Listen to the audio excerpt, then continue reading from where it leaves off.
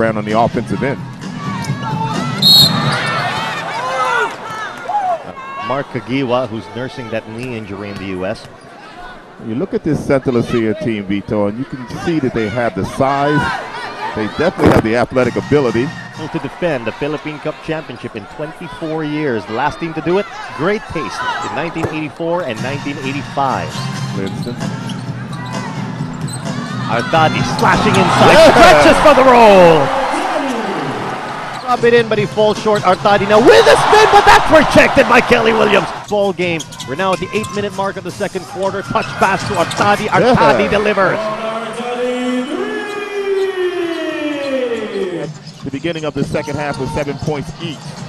Add another 2 points to that for Paul Artadi, so maybe he might be the man tonight for him. He's now leading. Artadi finds a space inside and gets the best of Coronel. Look, Artadi getting that first step.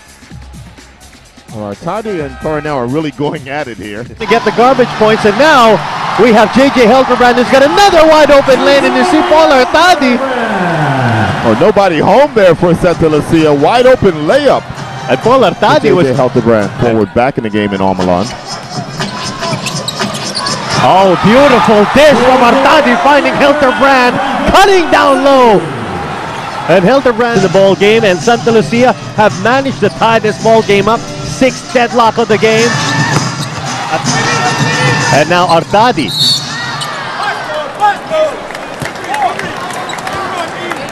That will be a foul called against the Santa Lucia Realtors. Looks like you can expect when Paul Artadi's in the game, definitely the tempo is going to really get a lot faster.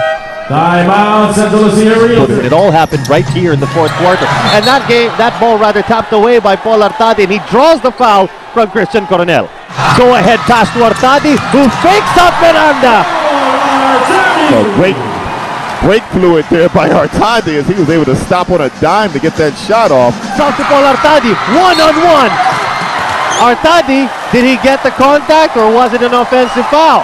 It's going to be a foul on Miranda. And it will be free throws coming up for Artadi. That is his fourth personal.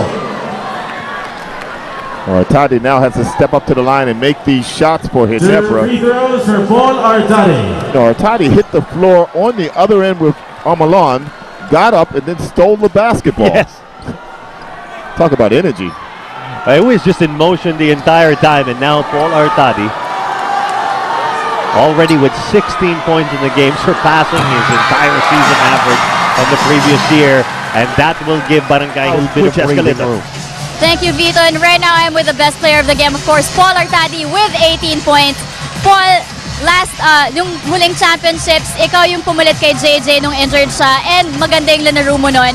May hangover ka pa ba hanggang ngayon at dala mo pa rin yung laro mo? Yeah, first of all, I wanna thank God talaga. Siya nagbibigay sa akin ng confidence sa game ko. Yun nga, meron pa siguro hangover kasi parang nakumpiyansa pa rin ako maglaro ngayon. Sa tulong nila Coach Jong, pinapabayaan ako maglaro. So I'm happy for my play. Okay, well, you guys are playing without Rafi Rivas, Mark Kagiwa, and syempre pati si Billy Mamariel wala rin sa lineup ninyo.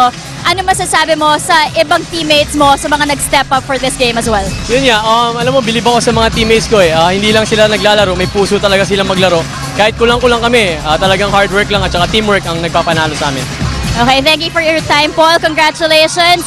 And this is Cheska Litton. I'm going to throw you back to Vito and Coach Norman. Thank you, Cheska. So our best player of the game is Paul Artadi.